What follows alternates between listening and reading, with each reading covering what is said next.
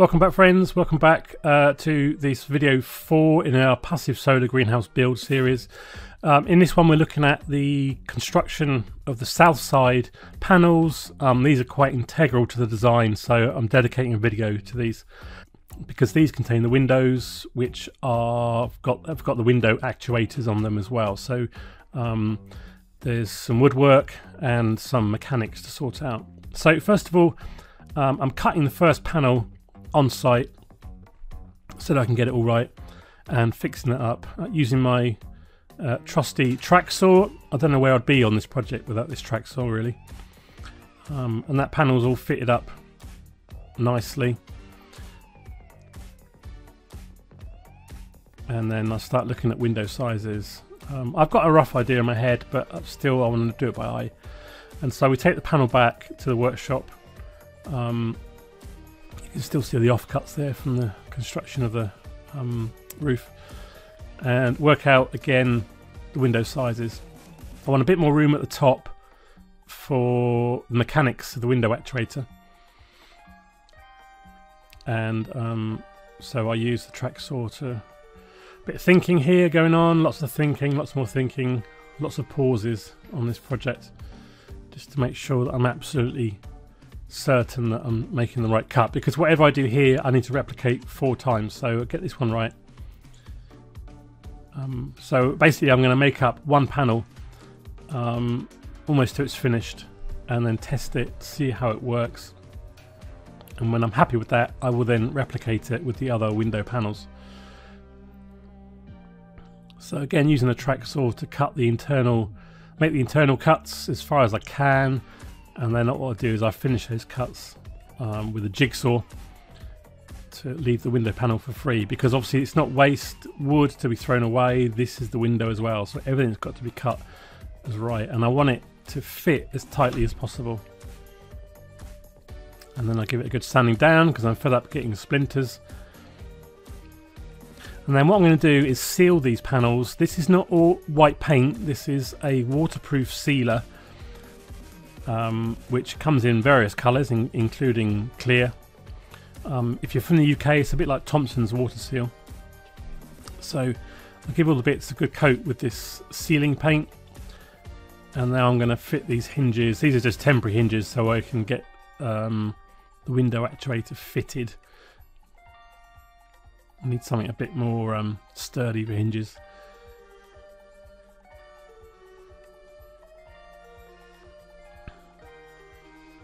So I've got this window on a jig, and I bring out the actuator so I can play about. I've changed my mind on the design. On the original design you saw the actuator at the bottom, but I've realised if I fit it at the top I will get a much greater angle of opening. But I've got to make the board rigid to be able to take the strain of opening the window.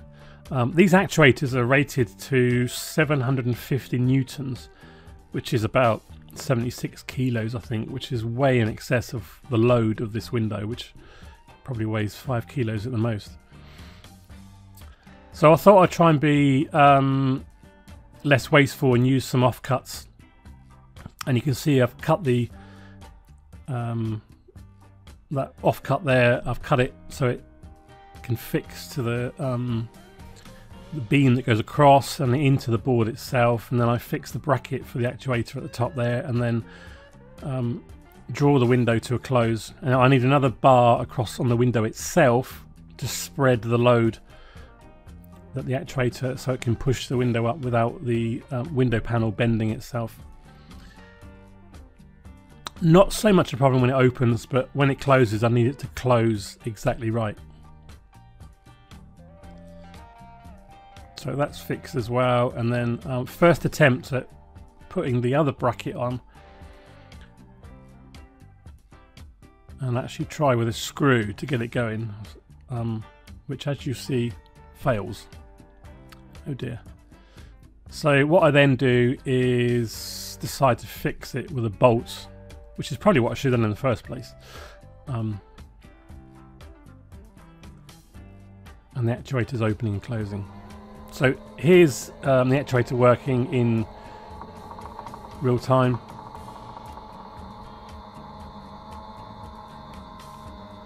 and it has no problem opening the window.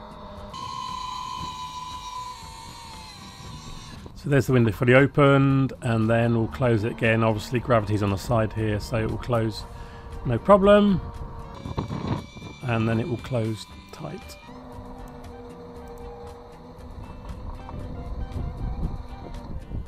Very nice indeed. So that's just as I imagined it would work. So now I cut the rest of the panels, and we're going to go down, take them on site, and make sure that they all fit up nicely before I then cut them out, cut the window panels out. Okay, so I've just put the side panels on. So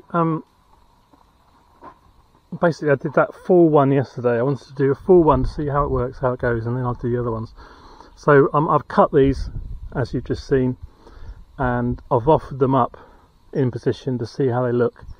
There's a couple of oddities going on here which I'm not really sure why. They're more vanity than anything else. I think it's because the bottom bar isn't set properly, but I can adjust that. I don't really know why there's that gap, but it's not the gap itself, it's the not knowing why, because everything's square, everything's been measured 3 times and then cut. But anyway, there is what there is. And so what I'm going to do now is take them all off again and then put them in storage. Just the temperature, the weather's going to change today, it might rain, but the good thing is now I've cut them to size, I can work indoors on them, and then I can do the same processes here, cut the flap for the window, and set it all up, take this off as well and redo it properly. I'm going to the hardware store this afternoon to collect hinges and the bolts that I need and everything to do it properly. But you know, so, well, that one could stay really, it's waterproof, but just need to take the electronics off.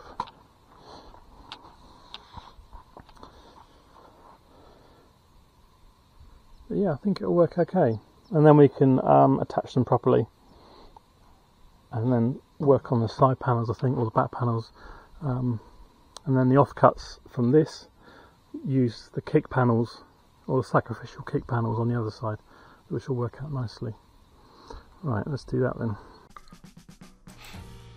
Okay, so I've made up the panels now. I didn't video all of it because it's just a replication of what you've already seen.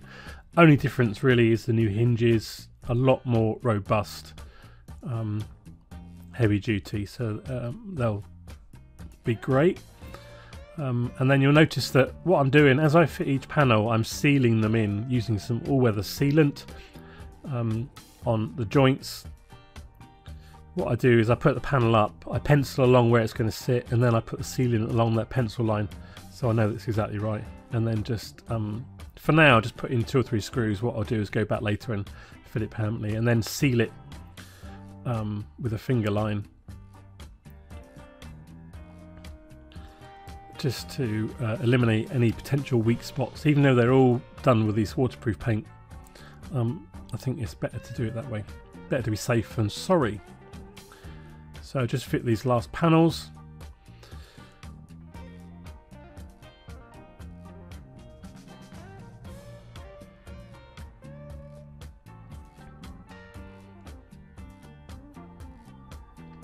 And job is a good'un, as they say. A bit more, just using the rest of the tube with the sealant up really on the top, where there is potential for some moisture to gather.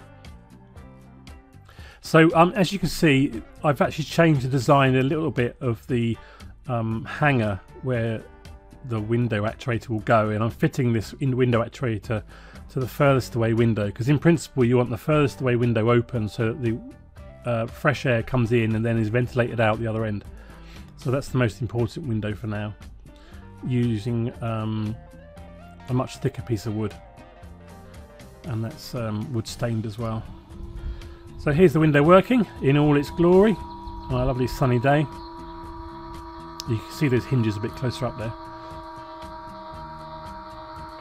Well, thanks for watching the video.